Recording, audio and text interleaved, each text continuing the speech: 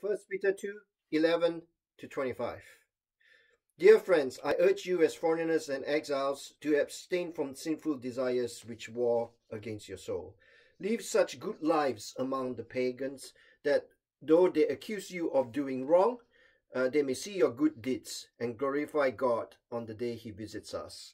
Submit yourselves for the Lord's sake to every human authority, whether to the emperor as the supreme authority or to governors who are sent by him to punish those who do wrong and to commend those who do right. For it is God's will that by doing good you should silence the ignorant talk of foolish people. Live as free people, but do not use your freedom to cover up for evil. Live as God's slaves. Show proper respect to everyone. Love the family of believers. Fear God. Honor the emperor. Slaves, in reverent fear of God, submit yourselves to your masters, not only to those who are good and considerate, but also to those who are harsh. For it is commendable if someone bears up under the pain of unjust suffering because they are conscious of God. But how is it to your credit if you receive a beating for doing wrong and endure it? But if you suffer for doing good, you endure it, this is commendable before God. To this you were called because Christ suffered for you, leaving you an example that you should follow in his steps. He committed no sin, and no deceit was found in his mouth. When they hurled their insults at him, he did not retaliate. When he suffered, he made no threats. Instead, he entrusted himself to him who judges justly. He himself bore our sins in his body on the cross, so that we might die to sins and live for righteousness. By his wounds you have been healed. For you were like sheep going astray, but now you have returned to the shepherd and overseer of your souls. 1 Peter 2:11-25. We are at the end of 1 Peter 2. In the first chapter of this letter from Peter, the Apostle Peter reminds his readers that they face the struggles in this life on earth as God's chosen people. They are exiles and foreigners waiting for the day when God brings them home to be with God in heaven. What makes them the chosen people of God? Jesus Christ, God's chosen Son, the living stone. He is the cornerstone of God's house. It is Jesus Christ who saves them and makes them God's spiritual house. That is, God's people. However, Jesus is also a scandal to the people around them. Jesus died on a cross, the most despised form of execution in the Roman Empire. They reject the scandalous Jesus. They persecute those who follow Jesus. Dear friends, I urge you as foreigners and exiles to abstain from sinful desires which war against your soul. Live such good lives among the pagans that though they accuse you of doing wrong, they may see your good deeds and glorify God on the day he visits us. 1 Peter 2:11-12. As foreigners and exiles, how do they live their lives among such hostile people? Peter reminds them that they are in the world, but not of the world. Their lives should reflect the values of God and glorify him. They are to live good lives among the people who do not know God yet personally. They are to be the people of God who practice good deeds and glorify God in all that they do until Jesus returns. Then Paul addresses two difficult situations they live in. First, this is the first century. Slavery is a way of life. A household in the Roman Empire has slaves living with them. These slaves look after their master and the master's family. The Holy Spirit brings good news, the good news of Jesus Christ to these households with slaves. Entire households with slaves embrace Jesus as the Son of God and Savior. However, there are some slaves who belong to masters who are not sympathetic to Jesus. These non-believing masters make life difficult for these believing slaves. How are they to face these hostile masters? 1 Peter 2:18. Slaves, in reverent fear of God, submit yourselves to your masters, not only to those who are good and considerate, but also to those who are harsh. These slaves with unfriendly masters are to submit themselves to these unfriendly masters. However, Peter is clear that when they do this, they do so out of a reverent fear of God. In other words, they submit themselves to God first before they submit themselves to their hostile slave masters. In some places in the Roman Empire, the local Roman authorities who represent the emperor are also not friendly to these followers of Jesus. This is a second category of people that Peter writes about. Peter advises his readers to submit themselves to these unfriendly authorities for the Lord's sake. 1 Peter 2:13 to 14.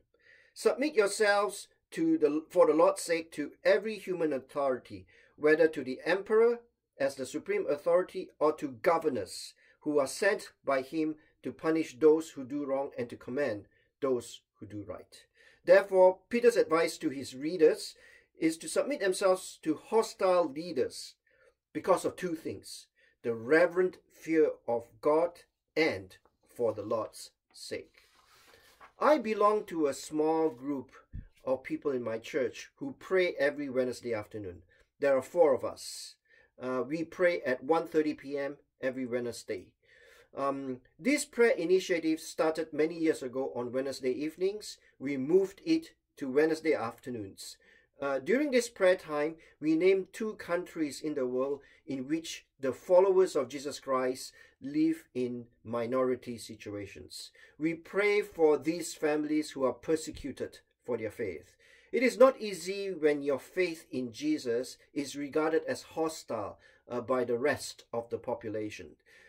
Their families also face discrimination in whatever they do, in the schools and in business. Peter advises these families to go beyond the culture they live in. 1 Peter 2:16 to 17. Live as free people, but do not use your freedom as a cover-up for evil. Live as God's slaves. Show proper respect to everyone, love the family of believers, fear God, honor the emperor. We need to pray for our sisters and brothers who live in such hostile countries. May God give them and their families strength and courage. Peter also says that there are government who do their job and protect us as citizens. He talks of governors whom God sends to punish those who do wrong and to commend those who do right. 1 Peter 2 verse 14. He talks of governing authorities who really do their job and protect people. In our Wednesday prayer team meeting, we also pray for our federal, provincial, regional, and city authorities who do all they can right now to protect us, especially during this COVID-19 pandemic. We pray that they give us all the information we need to keep us safe, and to recommend all those important steps to follow. Right now, as citizens, during these difficult times, we follow their guidelines and keep ourselves safe. As we meet in our worship gathering in the church facility right now, we follow those Ontario Ministry of Health guidelines for places of worship. We thank God for providing us a country whose many levels of government do all they can to protect us from the coronavirus. We should not take this for granted. We should pray to God that God keeps everybody safe and equips all the levels of government to look after us. 1 Peter 2:20 to 22. However, but how is it for your credit when you receive a beating for doing wrong and endure it? But if you suffer for doing good and you endure it, this is commendable before God.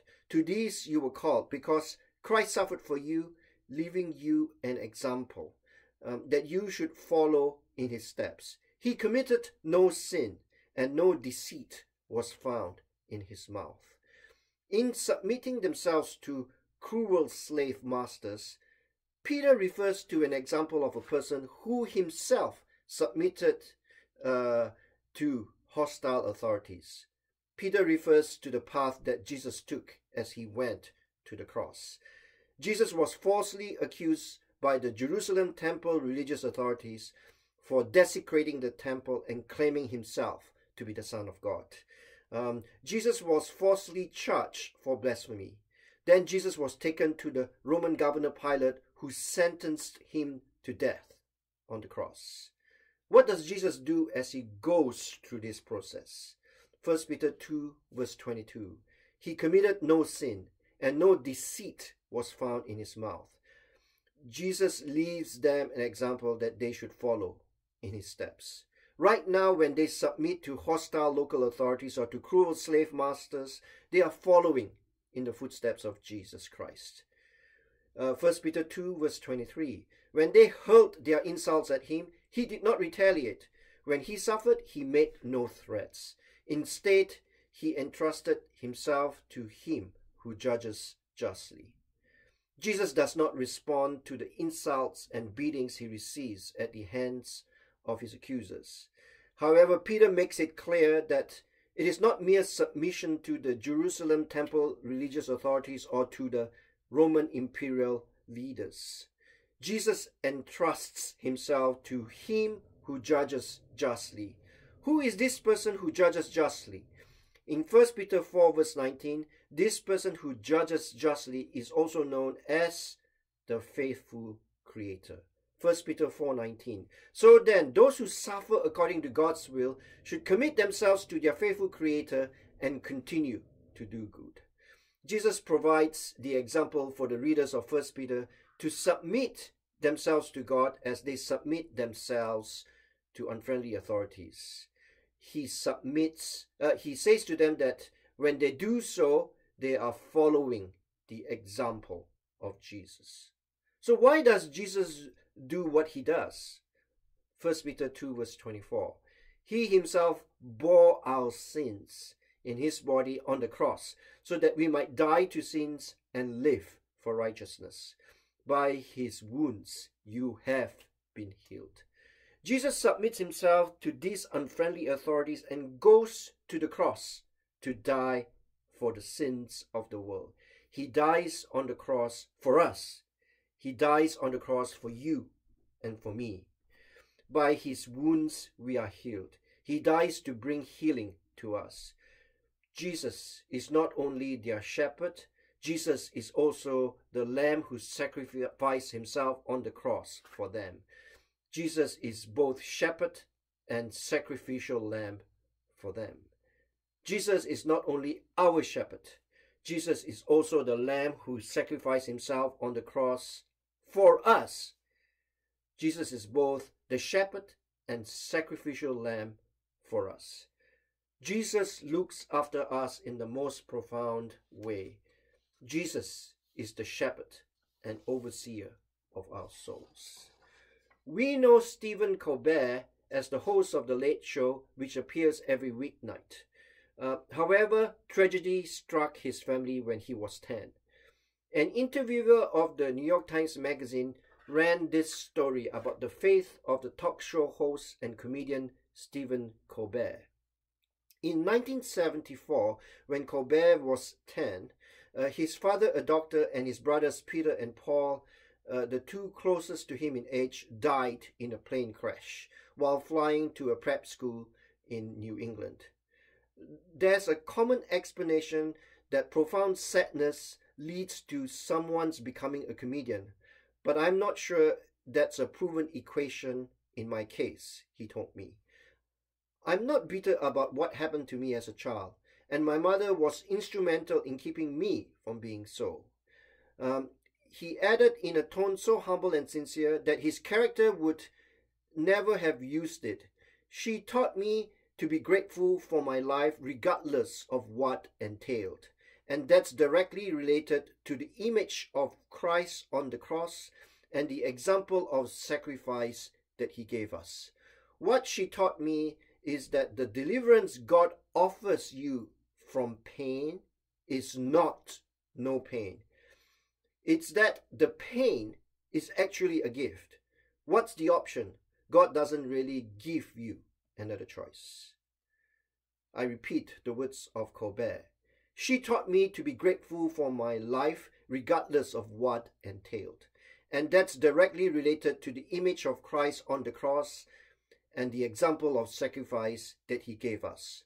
What she taught me is that the deliverance God offers you from pain is not no pain. It's that the pain is actually a gift. What's the option? God doesn't really give you another choice. Peter has just reminded his readers that Jesus did not retaliate when the Jerusalem temple religious leadership and Pilate, the Roman governor, went through the process of putting him on the cross. Instead, Jesus submitted himself to the process. Instead, Jesus submitted himself to him who judges justly. Instead, Jesus submitted himself to the faithful Creator. This is how Peter explains Jesus' path on the cross and the application in our lives. For you were like sheep going astray, but now you have returned to the shepherd and overseer of your souls. 1 Peter 2:25. God oversees the pain we experience in our lives. He helps us as we go through the pain. He is the shepherd and overseer of our souls. He helps us look beyond our pain. He himself has endured the same pain on the cross. He has been through it. Therefore, he has earned the right to shepherd us through the pain. He oversees our paths through the storms of life. Amen.